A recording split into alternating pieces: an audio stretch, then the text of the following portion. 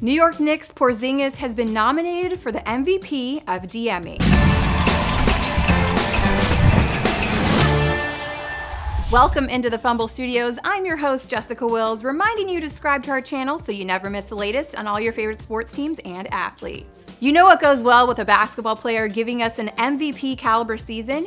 If you guessed Instagram models in the DMs, you would be correct. At least that is what we can tell from Kristaps Porzingis, who seems to be winning on the court and also off the court with Instagram models. We can thank the IG feature that shows who of your friends is following someone new and who has liked certain pictures for calling out Porzingis' thirst for Instagram's original booty model, Jen Selter. Jen Selter followed suit and liked Porzingis' pictures in return and also posted a glory shot of her booty with a unicorn emoji caption. The unicorn is significant here because Kevin Durant gave Porzingis the nickname Unicorn when he first got to the league. KD said of Porzingis' ability that he can shoot, he can make the right plays, he can defend, he's a 7-footer that can shoot all the way out the three-point line. That's rare. He blocks shots. That's like a unicorn in this league. We have not seen Porzingis and Selter out together yet, but we did see Porzingis out with another Instagram model this week.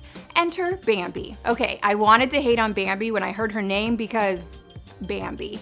But I went to her Instagram and she is working it. She is pretty fashionable, she looks to be fun-loving, all about acceptance, and she is simply stunningly gorgeous. Her tagline in her profile is, "Accept yourself as you were designed." That sounds like some pretty encouraging words for her 60,000 plus followers. Which brings me to my Fumble question of the day. Jen Selter or Bambi? Short and sweet. I want to hear your take in the comments below. And of course, shout out to Porzingis for that multitasker that he is. When KD texts about the unicorn next time, he can add that he's getting it done off the court as well. Thanks for hanging out with us here at the Fumble. Be sure to like, subscribe, and comment before you go, and we'll see you next time.